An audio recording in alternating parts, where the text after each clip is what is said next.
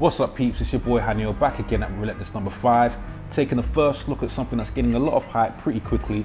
It's the Nike Tom Sachs Marsyard 2.0.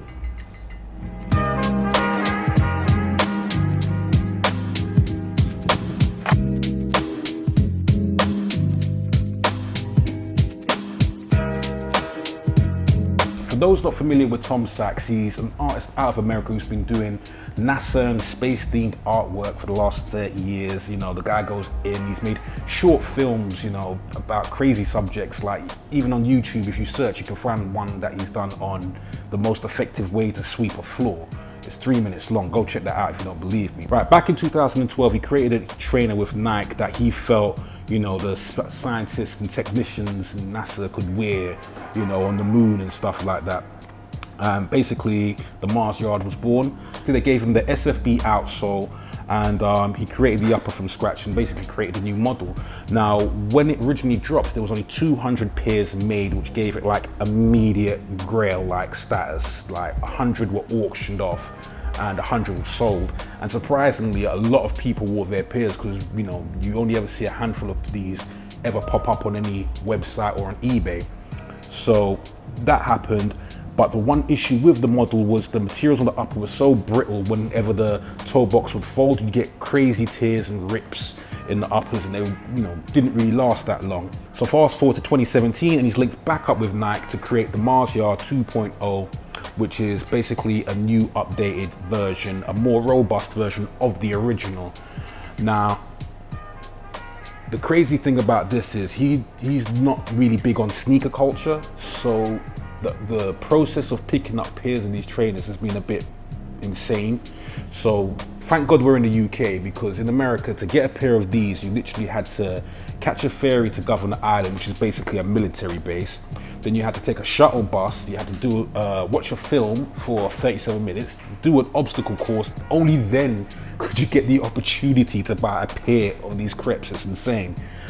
Thank God we didn't have to do that. Luckily, we were invited by NikeLab to go down, watch the short film, and then pick up our pairs. This is something that you need to see in hand, on foot. Any pictures you see will not give it justice. Because a lot of people, when they first see it, it's kind of like, oh my God, ugly shoe, dead, no hype around it. That's great for me. On the packaging, they've done something a little different on this release. They've taken your usual red Nike box, and Tom Sachs has basically gone along and written a short message, basically saying, Marsyard Shoe 2.0 Tom Sachs 2017. These shoes are only valid if worn and worn to death by you. Posers need not apply. Well, I've already worn my pair, so I'm good.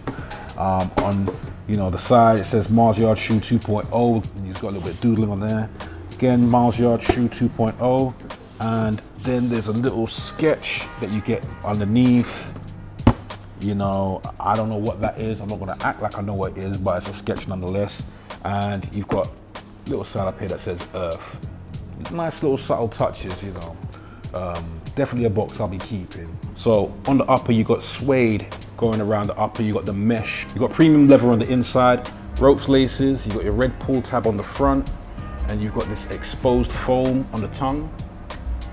And then you got the red pull tab at the back, which is cross-stitched to make sure it doesn't come off. Something different as well, they've put the sizing tags on the actual inner sole of this trainer.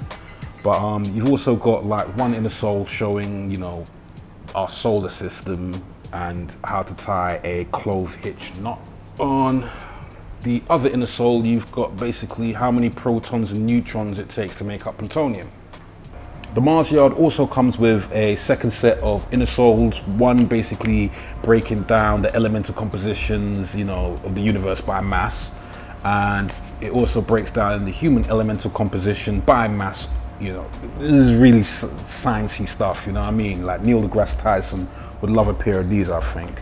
Now, on the outsole, you know, it's just plain white and cream, but one thing with this trainer that I do have to stress, if you buy this, invest in a very good protector, because this trainer is literally designed to pick up any marks, scuffs, dirt, you name it. It's literally made to be lived in.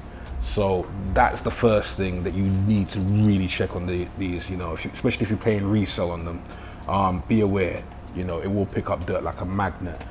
As for the comfort on this trainer, it's true to size, light, very comfortable. Trust me, you won't even notice it's on, even though it looks quite clumpy.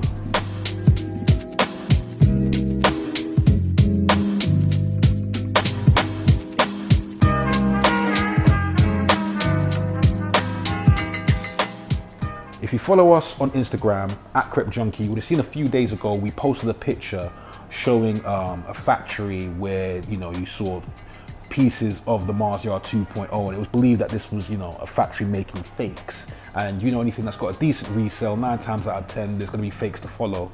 So make sure you do your legit checks and do your due diligence, and don't get got out there on these.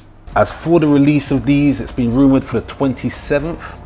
I believe End is getting them, NikeLab obviously, but as to whether it be raffles or anything like that, I don't know. The sizes are going to be available from size 6 to size 12 from what I've seen, and also as far as numbers are concerned, you know, I expect, you know, fragment 1 Jordan 1 numbers, so like probably 1500 to 2000 on these, in my opinion.